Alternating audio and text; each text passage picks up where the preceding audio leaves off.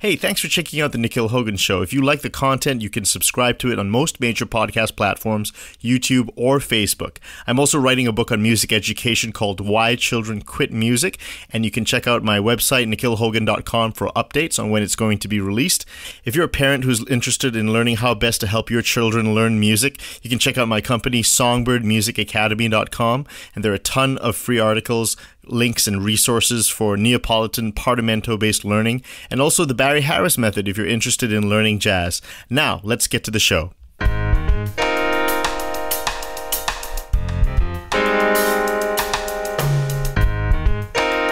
Hey everyone, welcome back to the Nikhil Hogan Show, the show bringing you in-depth music conversations with the best musicians in the world.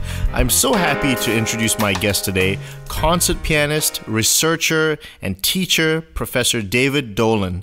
In his solo and chamber music performances, he incorporates improvisation into the relevant concert repertoire and repeats cadenzas, as well as in preludes, fantasias, and improvises on themes provided by the audience.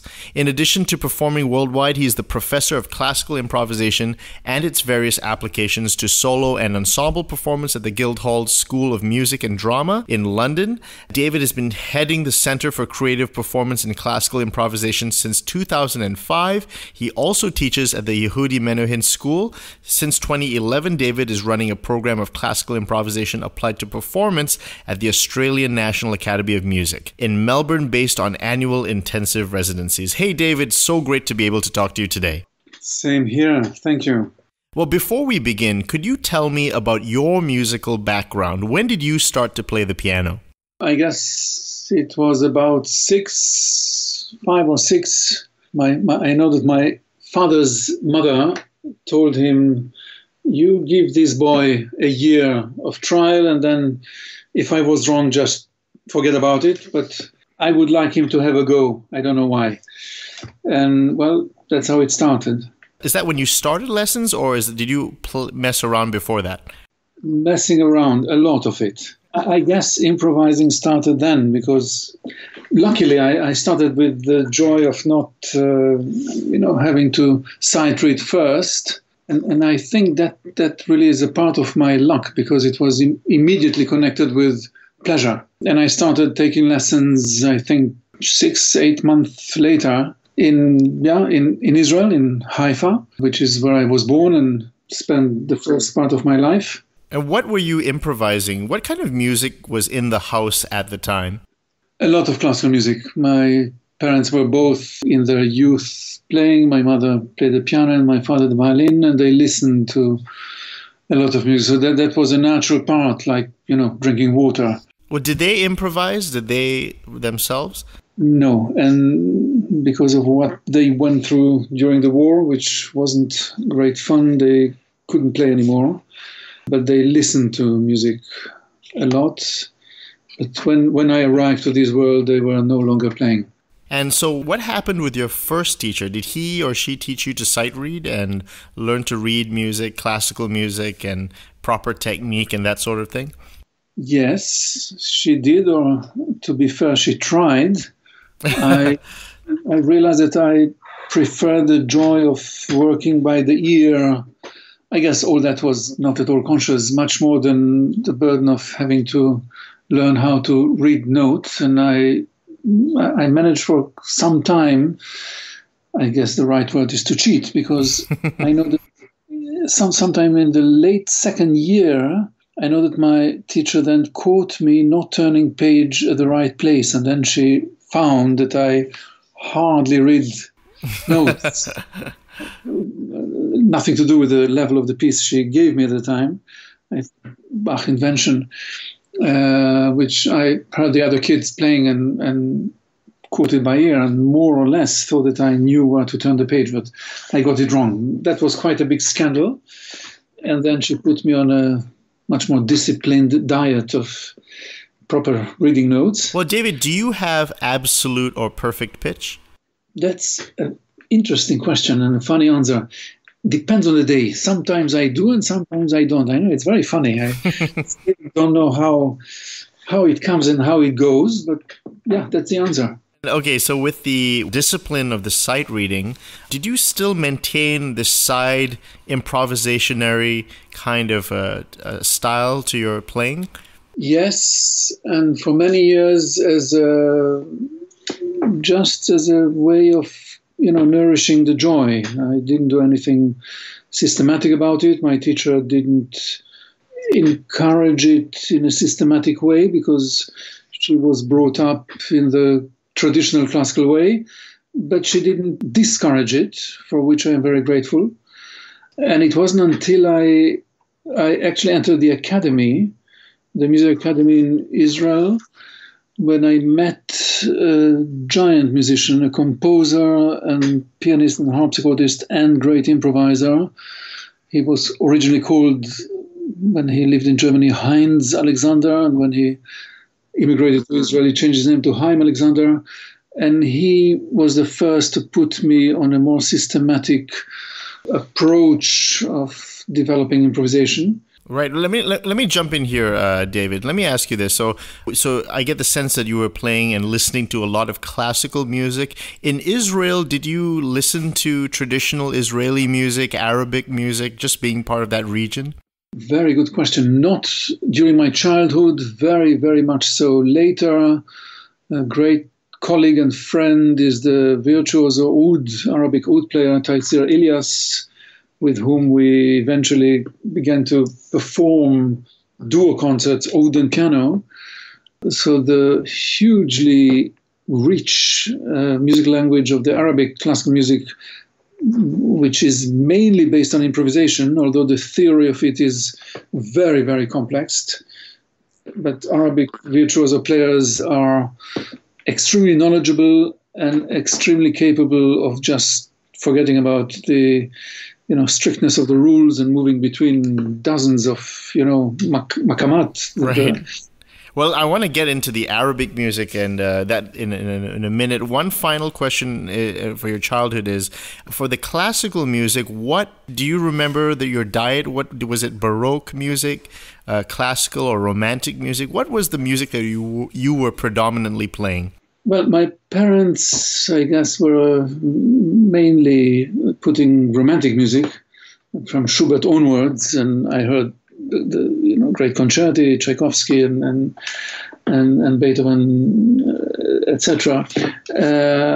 But so that was my childhood, I guess, more from my parents' side, more romantic music. But Bach and the classics were very quickly on the table as well.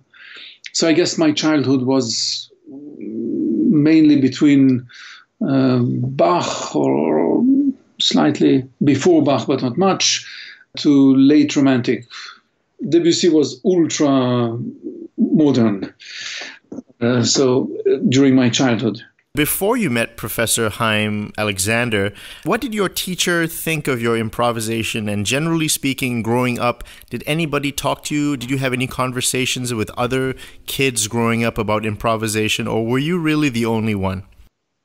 More or less the only one. My teacher thought that it's not harmful, so why not? She once even notated one of my improvisation, and she then told me that, you must give it a title. And I didn't. So I said, how about the Plant Symphony? But yeah, it was more or less an entertaining phenomenon. It wasn't taken seriously by anyone, including myself. Let's talk now about meeting Professor Haim Alexander.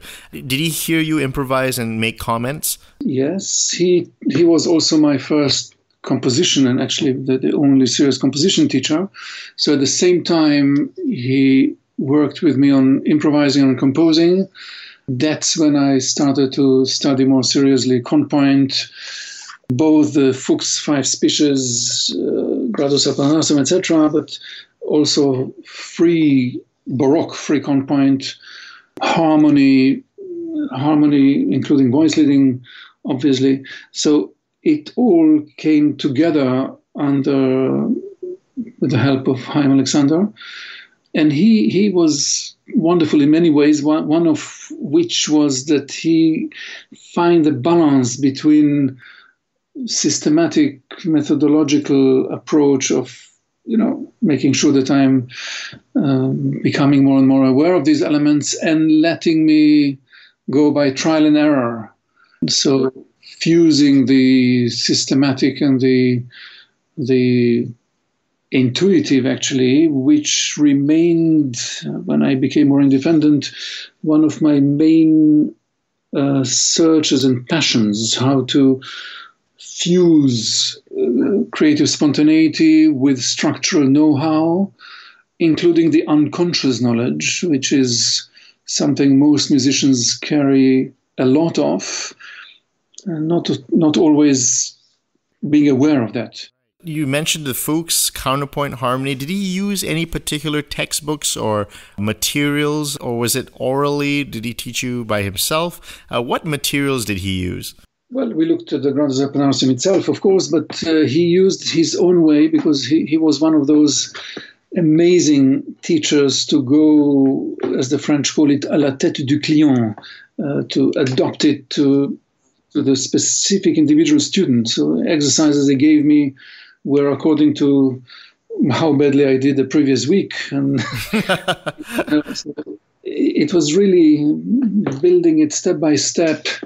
I want to ask specifically then, so let's take just a random day where you would have met him. What would you bring to him, and what would a typical lesson with him look like? I brought a minuet or a prelude that I composed based on some instructions of him, whether a few bars he started or just a theme. And we went through it, systematically about where did he find either obvious issues, parallel fifth, God forbids, or, directions that was a bit too heavy for the flow forward. Then talking about stylistic elegance, as he called it, we looked into relevant examples from the repertoire, the master's repertoire. But then when we improvised, he did something that I later developed with my own students, which is sitting on two pianos and improvising together and swapping between leading and following, which is something I am very, keen to do with my own students. So we improvised together two hands, one of his, one of mine, three hands, and eventually four hands. By that I mean four and eventually even more voices, with stylistic awareness. So when it came to Baroque language, it was, specifically that language. When it was classical, the more symmetrical perioda structure of phrases. When it was then more in the early Romantic style, we went still more or less classically structured, but harmonically more, forward going and tensions resolving less immediately, let's say. Well, let me jump in, David, and ask this question. Theoretically, was he using pretty conventional university theory, or was his idea of theory a little bit different from the conventional harmony courses and counterpoint courses? No, he used what you may rightly call conventional background, but as I said, he managed to do it very personalized, so to speak. He himself was a student of Hindemith's student, so Hindemith was present in the room, but not obsessively, I would say. And we also had very, very fine ear training, course at the academy. So I was. Is the ear training, is that the solfege, is that fixed do or movable do?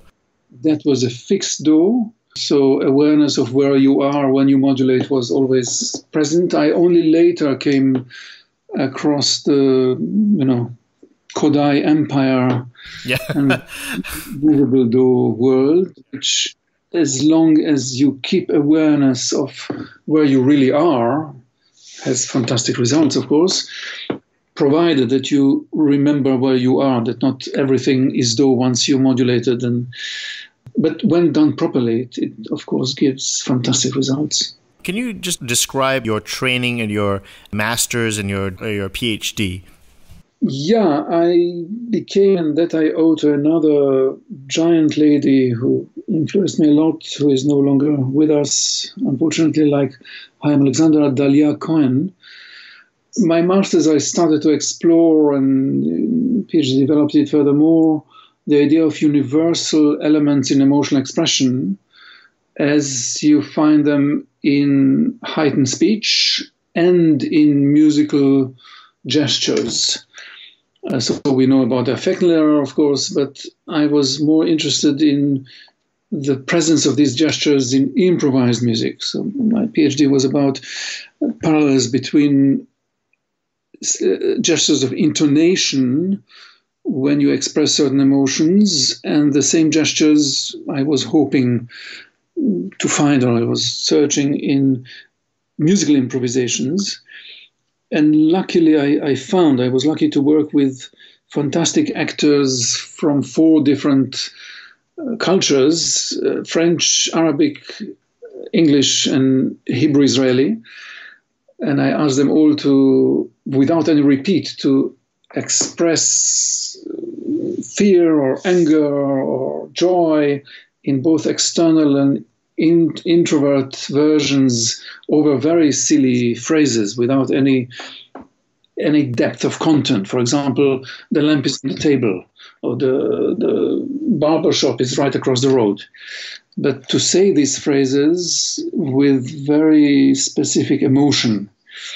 And then what we did was to look into the music of the speech while expressing these gestures. Then I asked the musicians to play a musical phrase expressing the same emotions. And then we analyzed it according to the melodical contour, the evolution of dynamic level, and how timbre evolves. Well, David, let me ask a question. Let's say there's an angry speech. Would you tie that to dissonance or loudness? How would you describe that? Good question. Well, the equivalent of dissonance, perhaps, if you wish. But interestingly, extrovert anger would become, in very many different cultures, very rhythmical. Da-da-da-da-da-da-da, for example. So never mind what words you put in it. You can say, how could you do this to me? Or I don't want it at all. And there is a sharp fall, but really sharp, unlike a round end of phrase at the end, which is perhaps similar to a physical gesture that sometimes you see accompanying an angry spoken gesture. The range of variation of pitch is very narrow. The level of height is above average, above normal, unexcited speech. So you have quite specific musical characteristics of anger or fear. Fear is the opposite. It's a very zigzag kind of contour of pitches. The timbre is very unpredictable and changing and made of mainly high harmonics. Nostalgic, when you express nostalgia, like the opening of Tristan and Isolde, will be a rising pitch contour with a diminuendo, which is very unnatural. Usually a crescendo and rising pitch will go hand in hand. That's fascinating. Let me ask this, David. So what year was this? Because this is very fascinating research. That when did I finish my PhD? My God, that was previous life, many, many years ago. To the 2000 and a bit, 2002 or 3. I forgot. I'm sorry. Right. You know, you're doing some very high-level cognition almost in this research. But would it be fair to say that you were very much alone in the classical world, thinking of music this way, especially when it comes to improvisation? Did you have many peers that you could relate to in academia or in the field of music in the classical field of music that you could talk to regarding improvisation? Not then. There is, of course, the wonderful, fantastic ally now and colleague. We collaborate a lot, Robert Levin. Are you friends with Dr. Robert Levin as well? Very much so. He's the international chair of my center at the Guildhall. And he comes every year for a very, very intensive residency of several days. And when you met him for the very first time, what was that like? That was like, new old friends. We met in Harvard in when was that? I think around just before I finished my PhD, I think the early 2000s, and it took us 3 minutes to realize that we talk the same language and have similar passions. Is it very rare to meet another classical improvising musician? It is still rare, but thank God less so now. I think we are allowed to talk about a renaissance of classical improvisation. I hope I'm not expressing here wishful thinking, but there are some wonderful colleagues here in Europe, and there is an amazing project in Europe called the Metric Project, which now has been running for the 6th year, where 15 leading European conservatoires are collaborating in reviving improvisation within the curricula of higher education institutions, leading ones. Guildhall is, of course, one of the leading ones, but there are others. There is the Royal Conservatoire of The Hague and the Paris Conservatoire, and quite a few. There are too many to mention now, but I think we're very different from what it used to be. Exactly. I think we're allowed to say that it's beginning to rebirth. I owe a lot of that to Yehudi Menuhin, of course, who is the reason why I live in the United Kingdom. He brought me out of Paris, asking me to install this, to start this discipline in his school. No kidding. So the reason that you're there is because of Yehudi Menuhin. Yes. He walked into a concert I gave in Paris in 2001, I think. And it was in the, I remember that very clearly, it was in the Palace of the United Nations in Paris. They have a wonderful concert series, and the music director then, Nicole Maréchal, just told me, I have a funny old man friend, and he might come with me to the concert, and we might have a drink afterwards. And she thankfully didn't tell me that her funny old friend was Yehudi Menuhin, because I might have got a bit nervous. Yehudi came after the concert backstage asking me... What did you play, David, at that concert? Do you remember? Yes, I played with a wonderful French composer and pianist and improviser, Thierry Machuel, a two pianos concert where we played the Schubert Fantasy, of course, and Mozart, the two pianos, and other works. But we also improvised in between. I improvised alone, and we improvised together. I kind of led this concert. And I talked a little bit to the audience. I started doing that much more later.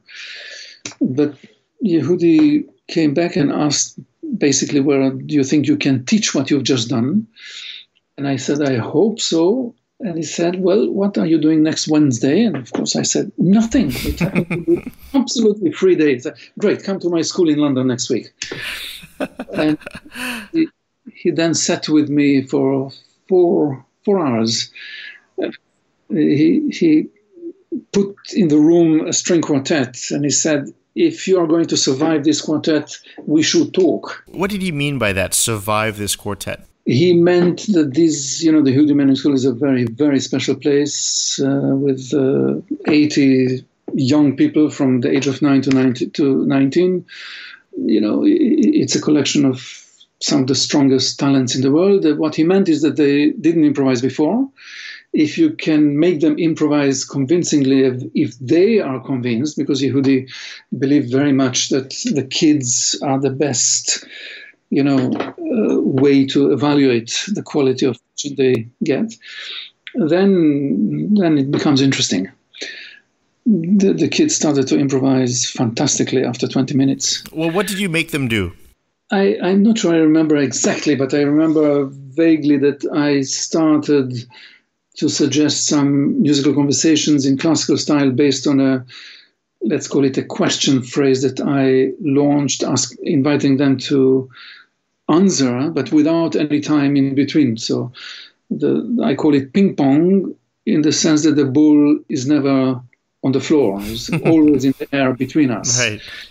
And it started very simple, just a short call answered by a short response, but then it got more and more complex with 2 and 3 and eventually the whole quartet improvising what became a whole periodic sentence, moving through a modulation that I did to a second subject.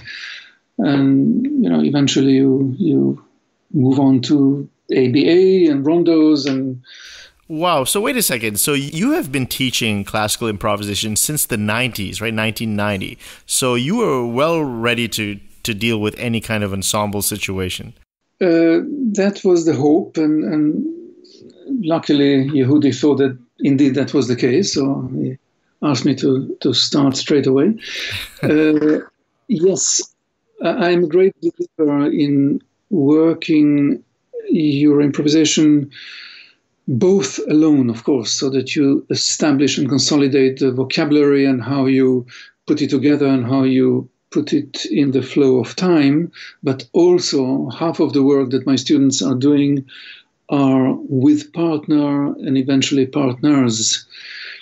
And when I work with chamber music groups, it's the trio or the quartet or the quintet that is extemporizing between themselves. Each member of the ensemble is both leading and following, different moments. So yes, ensemble work is a great part of it. If you have a group of kids, do you have set forms that you want them to improvise over, or is it call and response like you said? Because for instance, in the jazz world, everybody knows what a blues form is or rhythm changes. So in the classical world, is there some similar types of archetypical forms that you might use to get things going quickly? Yes, to start with. Then according to, again, what I learned from Chaim Alexander, I guess, according to how I feel the students are digesting the potion, I will take the strictness of the form away, put in another one. So to begin with, we start with a periodic phrase structure, call and response. We then move to double periodic structure. And then we inject another voice. The bass, of course, is the bass is running. Quick question. What is a periodic structure? A symmetrical phrase that is built from, or you can think of it as a phrase that is enveloped under an arch, one arch, starting with a, let's call it question, continuing by the answer, call and response. The symmetrical nature of the phrase, answered by that you can take as the opening element or cell of a periodic structure, symmetrical one, which is one of the characteristics of the classical style versus the Baroque phrase structure, which is often not symmetrical. It's a durchkomponieren, it keeps moving forward through a double phrasing where the end of one phrase is a note that is also beginning the next one, unlike the classical style. Well, let me ask about the call and response. Let's say we're in the key of C, you use the Mozart piano sonata as an example. That response, how do you tell them what notes to choose? I don't. And there is a lot of trial and error. And if it's too clean, if there aren't enough wrong notes, I inject them in and their job is to take these wrong notes in. I'm not at all trying to go clean and polished, the quicker the better, but to find your way through, trial and error, including wrong notes, which are notes of tension that are eventually resolved. By wrong notes, are you referring to dissonances like seconds and fourths and sevenths and that sort of thing? Yes, and appoggiatura, without which, melodic life is pretty boring. Appoggiatura is a wrong note. It's a note outside the harmony, going from usually above, resolving, going down. This is the more expressive note, which is why you would usually emphasize it and not the, inverted comma, correct note below. And this principle is even more important when you apply it in harmonic progressions and improvising with harmonic dimension. What about the harmony underneath the melody? So in that sonata, I believe the bass goes 4-3-2-1. Is that bass line fixed, or would you come up with a bass line for them, or ask them to make their own bass line to go with the melody? You now touch another element of the work, which is what I call harmonic reduction. Both solo players, imagine two cellists working on Bach unaccompanied suite, although it's written for one on a solo cello, we work it with two and eventually three cellists, where one is looking for the bass line that he or she is looking for through the harmonic reduction. And the harmonic reduction we look for through the harmonic rhythm, i.e., which harmony happens when and when does it change. And you represent the change by moving on to the note that through the correct voice leading will make sense going there with the right flow. And is this, David, connected to basso continuo in any way? Yes, it's the basic logic behind in a continuo situation. The basso continuo is running the show, as I said. Yes, it's the life through time of moving forward to tension, building up tension, eventually resolving, that the bass is governing. Yes. And above that, the other voices of the harmonic progressions move around. And the improvisation element is by varying it, moving to inner voices, moving forwards, and other voices supporting them, and then exchanging that, but with an awareness of the bass all the time. So is that how a string player can improvise, even though they can't play the bass, they have the bass in their ear, and then they're improvising with that understanding of the bass that's going on at the same time? Exactly. So when they are on stage performing an unaccompanied cello suite, they have a secret weapon, which is in their inner ear. The bass line is there, supporting what they are doing, which gives a lot of freedom to spontaneous changes of interpretation and of building on the upper voice, the text that Bach wrote, to spontaneous changes supported by the harmonic line underneath. So that means you can have multiple string players playing at the same time. If they all know the bass line, it'll just sound like a bunch of counterpoint happening at the same time, right?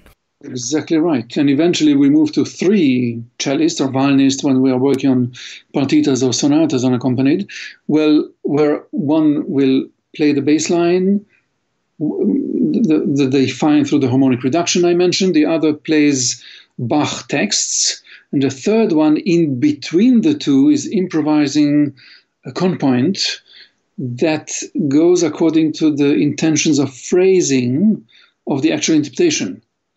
And that person improvising in the middle will, telepathize, so to speak, with the person playing the full text, so that the final interpretation of phrasing comes from that inner voice improvised.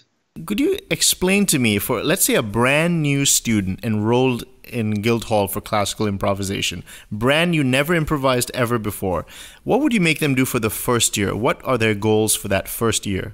And you can be technical. Well, my job number one, and the most important one, is not technical at all, is to bring down the walls of fear.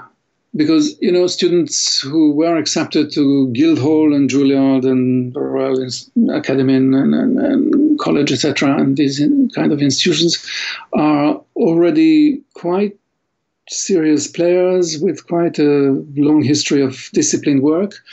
And for not all of them, but many of them, the idea of improvising is synonym to looking for troubles. Most of us were raised with the idea that wrong notes are, a disaster, and the fear of wrong notes. That's right. Yeah, the fear of wrong notes is governing us. So I am coming back to your question. The first job is to turn this business of classical improvisation into game playing.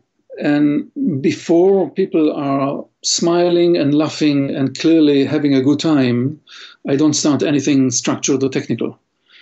And that can take anything from 20 minutes to 5-6 weeks. It depends. It depends. Okay, let's say the fear is gone. They buy into your system. They say, all right, Professor Dolan, I love it. What do you want me to memorize? Or what do you want me to learn? What do you want me to work on? Well, then we do in parallel improvising. I usually start these ping-pong exercises I mentioned before, between 2 and eventually 3 players or 2 pianists, and working on repertoire. So we do it with, in parallel to work on repertoire, so that the element of applying the improvisational state of mind, I will come back to it because we can now say that such thing exists. We did a huge research project with Imperial College Neuroscience team, but let's go back to that together, to apply that when you work on your repertoire towards international competitions and towards, concerts. So they will start with classical style. They will establish a theme and then a theme section. By that I mean, once the statement of the theme is established, there will be an internal development or a consolidation of it. And at a later moment, there will be a passage of modulation towards a second subject. So we are talking about a sonata form exposition, or before that we'll go to an ABA. And now we are talking also about real-time memorizing. So let's say that we are talking about trio, a group of 3 people. One of the trio will lead the A section. The theme is established through these ping-pongs. The A section is done. Then another member of the trio will put in a theme of a contrasting character in a different key. It's, again, established and the proportions are more or less balanced.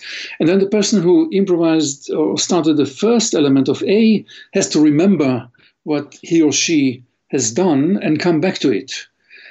And there is no time for analysis or notating, which means that and we are working on it, they reconstruct or come back to, in their musical memory, to the structure, to the harmonic structure and the motivic structure of the theme, not necessarily quoting every single note. And then again, it's A, B, A prime with a coda. And then, later when I feel that the time is right, we move to a rondo, A, B, A, C, A coda, then rondo sonata with an internal elaborated passage. Later on, we move to sonata form. Once this and is this all ensemble or is this solo? Ensemble. I'm working with one ensemble throughout the year, and many people continue to a second year. But within that, we also work on solo development of every individual for themselves. There are several, as you say, technical exercises, for example, singing and playing simultaneously, to at the beginning very simple bass, and as we move along the bass becomes less and less simple. And is this singing in solfege? I'm not insisting on that. No, okay. They don't have to sing the name of the note, because I'm more interested in them hearing the line moving forward in time. Okay. So it's not a proper solfège à la française. It's hearing in advance. It's actually an exercise of hearing the future. Some students call it Harry Pottering. It's really to hear what comes next and then realize your imagination under the bass that you play at the same time yourself. This is an example of a work that is done individually but by one person. I need to ask you a different question now, which is somewhat related, is how do you distinguish between composition and improvisation? Good question. The work of composition has the luxury of going backwards. You can work on a passage and spend time on it, have a cup of coffee, come back and say, oh, no, that's rubbish, and delete, 2/3 of it. Yeah. you can't do it when you improvise. When you extemporize, and it's a very good word, extemporize, because it's touching the element of time, you are connected. It's a Catholic marriage with real time, with the flow of real time, which composing doesn't necessarily oblige you to. That's the main difference, although, of course, there are common territories. Beethoven, as we know, improvised a lot of what he then later put in paper. His choral fantasy, when it came to the premiere, wasn't finished. The opening cadenza didn't exist, so he sat down and improvised it and later wrote it down. So, of course, there is an element of creating in both. Well, you mentioned Beethoven. That's actually a good segue. What are some differences in improvisation in classical versus Baroque versus Romantic versus perhaps late Romantic, 20th century? What's like a quick way to distill each different era? A very good question, and I'm afraid I don't have a quick way. but because that involves a thorough learning of the characteristics of each language. The Baroque language is different than the classical language, and we can talk about early classical and late classical. Late Beethoven, of course, is putting one foot, and later more than one foot, in the beyond classical language. His late sonatas are melting down the strictness of the sonata form. And in Romantic language, for example, the element of leaving you, the listener, in constant long-term tension is absolutely normal, which in classical style less so. The strength of the dissonances used and the lack of earth under your feet, in the sense that you know what is the tonal center, what is the gravitation center from the tonal point of view. In late Romantic language, as we know, that isn't necessarily the case. In classical language, it is. Bach would never, to my knowledge, start a movement without absolutely clearly establishing the key of the movement, which the late Romantics not only don't bother, sometimes they enjoy cheating us. Think of Rachmaninoff's second concerto, piano concerto. It starts with a glorious, amazingly beautiful cadence in F minor in order to launch the concerto in C minor. And Brahms, who is, half modal, half tonal in the first piano concerto, brings you to believe that the piano will come in G minor, except that, of course, it comes in D minor. So that's quite a lot of vocabulary then that you must internalize. Yes, that's right. And we do that, and that is, as you say, rightly, involves a proper learning. But it then has to go to the background, to the territory of unconscious knowledge, so that when you improvise, you access it on the flow. And sometimes you get it wrong and you move on with the wrong note. And dealing with wrong notes is a great part of the work, the course. Right. And before people start to actually enjoy accidents, my job isn't done properly. I think it was Oscar Peterson, I hope I'm right, who said in a radio interview, he was asked, what do you do when you play a horribly wrong note? And he said immediately, without any thinking, I make sure I play it again twice at least, straight away. It's a good way to cover. Yeah, it's no longer a wrong note. It becomes a friend. And of course, not in a jazz language way, but it's similar. And do you, in Guildhall or just in your philosophy, do you incorporate styles beyond classical? I know Arabic music is that we've mentioned earlier in the interview. Jazz, other forms of improvisation that are common in other cultures.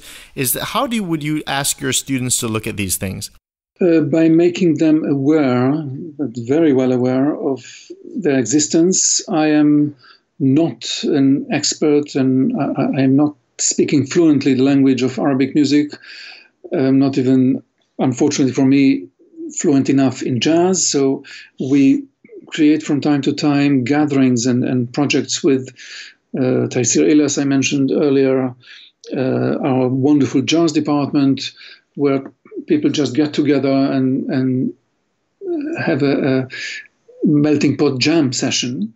So the answer to your question is by really becoming familiar with the presence of this music language. But the course is really about classical improvisation. By classical, I don't mean classical period. I mean the Western art music from pre-Baroque to actually post-tonal. And here's the other part of answering your question. Yes, we do move beyond tonality. We move to polymodality, so not the church modes, but the way the 20th century dealt with modality. If you wish, the Debussy whole note harmony is pushing the modal element to the very end, where everything is whole tone, and also tonally free, completely tonally free. And there I take back the inspiration from the speech, from emotional speech, the speech intonation. And as you know, I'm sure the Guildhall is also home for one of the best drama departments in Europe. And we collaborate very closely with actors. And my students go through a very intensive whole term of working every week with actors. And the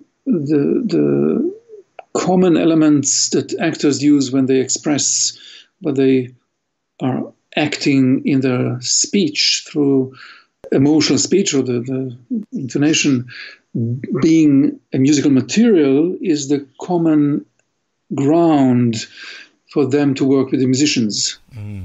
Let me ask you this, David. Is music? I understand as time has progressed, harmony has changed from Baroque to the 19th century to the 20th century. Is it fair to say that it's just different? It's not just getting harder. Like, for instance, is Bach not necessarily easier than Debussy? They're different, and we have to look. How would you ask your students to look at music? Well, Bach is not easier than anything.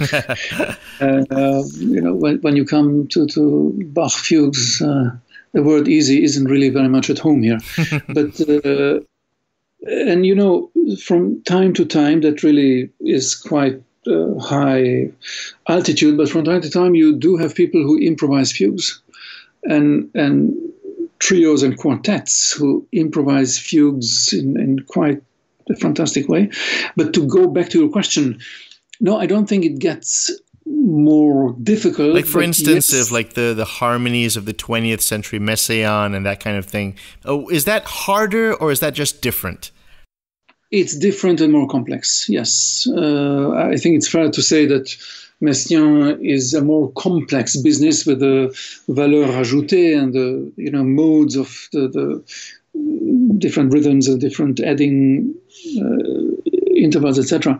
There is a greater surge of complexity in some parts of the later periods than, for example, in the Style Galant and the early classical music. Yes, there is movement towards more challenges and more simultaneous challenges. Now, you've been teaching classical improvisation for a very long time. What are some common mistakes that students make when they're learning this craft? Good question. One common mistake at first is trying to be good, to avoid wrong notes, to be polite, which is a mistake. So I prefer a messy dish on which we then work than something that is, too clean, so to speak, which leads to another part of answering your very good question, falling into patterns. So something that becomes simplistic or too safe again. I guess that once you improvise something and you found that you like it, it works, the tendency, maybe not always conscious, to keep repeating it is there. old habits die hard, as they say. The problem is that old habits become old very young.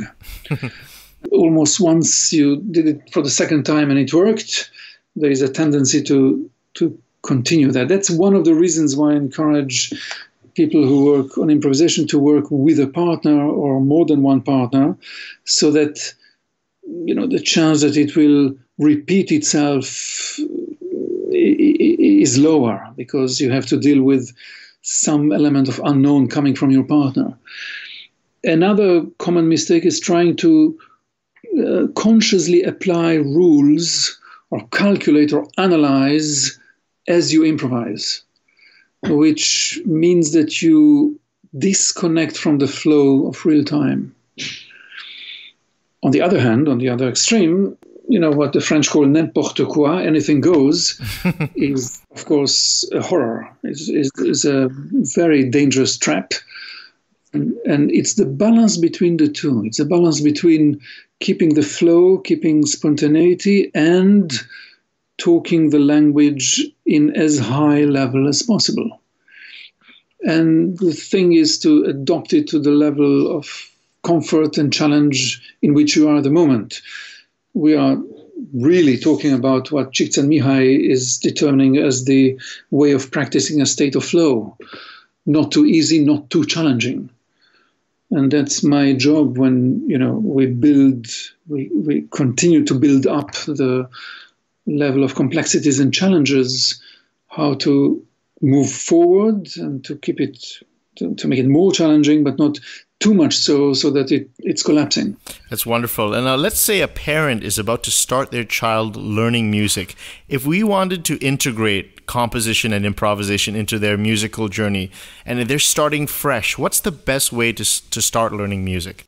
Good question. And I think that a statement that is hidden in your question is crucial, very, very important, which is that I think this is the right way to start introducing young people, and not so young people, but who join the music later in life, by integrating, improvising, creating with learning music and performing written work. Coming back directly to your question, by trying to play by ear something that from childhood, something that is deeply engraved in your musical psyche, and by trying to do that through gestures and not to get each note right one by one. I think that's the wrong way about it. But by looking for a gesture with, one or two wrong notes here and there to be accepted with a warm smile. Yeah, right. So you're in the UK, and no doubt you're aware of ABRSM and Trinity, and probably right now as we speak, thousands of children are practicing a Beethoven sonata for their graded exams. If you could perhaps talk to them, as they're probably not thinking too much about improvisation, but if you could just give them a little idea or thought that may pique their interest into improvisation, especially with the piece that they're playing, what would you say to them to perhaps intrigue them about this music that they are memorizing very hard? Well, the immediate answer is, of course, how you deal with repeats. But before that, I must say, I hope I'm not wrong, but I think that there is a change in recent years, and both the ABRSM and the Trinity Guildhall set of exams begins to encourage presence of improvisation. In what exact form, I'm not sure, but I know that this is now a word you are allowed to pronounce out loud and even do. Coming back to how do you apply it when it comes to a piece, of course, when you repeat, when you play a Mozart or Haydn or Beethoven sonata, except the late ones, and you reach the end of the exposition, there is a double bar and you repeat. The idea of playing it same thing again as a copy-paste was completely unacceptable at the time. It was actually the way they distinguish between what we call professionals and amateurs. They call it connoisseur and amateur. You never repeat exactly the same thing, so that your creative touch is being put on the table. And that's the answer to your question, to encourage. Wow. Actually, are there other things that we could be aware of? That's actually a pretty mind-blowing thing, that you're not supposed to just repeat it exactly. Are there other things that that culturally that have changed that would have been shocking to an audience 100, 200 years ago? Of course. But you I think, word it in a very gentle and too polite way. You are supposed not to repeat. It's not that you're not supposed to. You are supposed to avoid the same thing twice. And if you play the same piece Monday, Tuesday, Wednesday in a city, your concert was expected to be different with the same piece. Not only the way you repeat and re-embellish and develop, but other elements are modulating preludes. If you play one piece in C major and the next one is in F minor, you would never go straight from C major to F minor. It's vulgar. You improvise an interlude that is paving the way and the soul of yourself and of your listeners, preparing them to move from where you ended the C major last movement to the opening of the next one in F minor. If you go from, we mentioned sonata facile Mozart in C major. Imagine you said F minor, that you continue with the Appassionata. You never just boom jump into it. You prepare the way by improvising a interlude, which is an modulating prelude. You would often start a piece by a prelude of your own to give the audience your way of entering into this world, which is different from somebody else's way. You would take themes from the audience and improvise fantasy on them. In other words, to cut a long story short, the performer was a creator and someone executing notes of the text. And that's a major difference of approach. I have two final questions for you. The first would be, if you're unable to enroll at the Guildhall or you don't live in the UK, what books, resources, or communities or links can you recommend for someone who is interested in classical improvisation? Very good question. There is now, and that's thanks to the European project I mentioned, a website with many exercises, Imprometric, it's called, or Metric Impro. I'm certainly not sure, but it's one of the two. Imprometric, I think, where sets of exercises in different genres of improvisation, classical improvisation, one of them, are there, and there is a wealth of those. Two other wonderful colleagues of mine, Karst Jong and Bert Moyman, are present in this website as well with wonderful exercises. As well as several exercises of different approaches to the art of improvisation. I'm happy to say that you can now, when you go through several music festivals and music summer academies, improvisation begins to be present. Robert Levin works, of course, myself, working with the Vienna Hochschule Summer Academy and the European Chamber Music Academy, ECMA. The colleagues I mentioned, Bert Moyman and Karst Jong, Yves Sandin. There are people who are beginning to work on the revival of it. It's a beginning, but we are there, I think. Fantastic. And the final question is, if you could reform music education around the world, what would you do? Wow. I think that there is a wonderful work done in many, and I'm traveling a bit around, so I'm saying that not as a politically correct statement, but as something I see. So I wouldn't take out anything, but add to it the element of improvisation, the element of taking down the fear of wrong notes, the competitions being associated often with an exercise where the first wrong note is your death sentence. I hope I'm not over-optimistic, begins to change as well. Robert Levin is the president of the Bach competition in Leipzig. where the text that is the guideline for the competitors say that elaborated and embellished repeats are encouraged and welcome, which means that, please do improvise when you play the repeats. Answering your question, I would encourage more of that.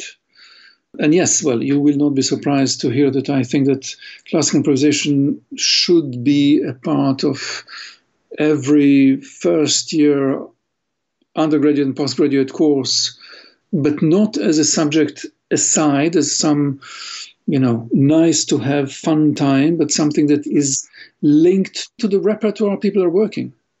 Not a separate business, but a part of the main business, as it used to be, which will bring us back to us performers to being creators. And that's what performers were up until, I would say, World War I, when improvisation died. Well, the great Professor David Dolan, thank you so much for your fantastic work in this area. I think you're really changing the culture and really helping young people get turned on to the idea that classical music really has a foundation of improvisation, a history of improvisation, and your stellar work is really contributing to that shift in culture, and I applaud you for that. And really, I hope you enjoyed the interview. Thank you for coming on, and I really hope I can talk to you again soon. Thank you. Thank you very much. Thank you so much for listening to this interview. I'm so honored to be able to talk to all of my guests. They are the best in the business. If you enjoyed the show, I'd really appreciate if you shared it on social media and hit subscribe for future guests. Check out nikhilhogan.com for updates on my upcoming book, Why Children Quit Music, and check out songbirdmusicacademy.com for free resources on how to learn music. Thanks again, and I'll see you at the next show.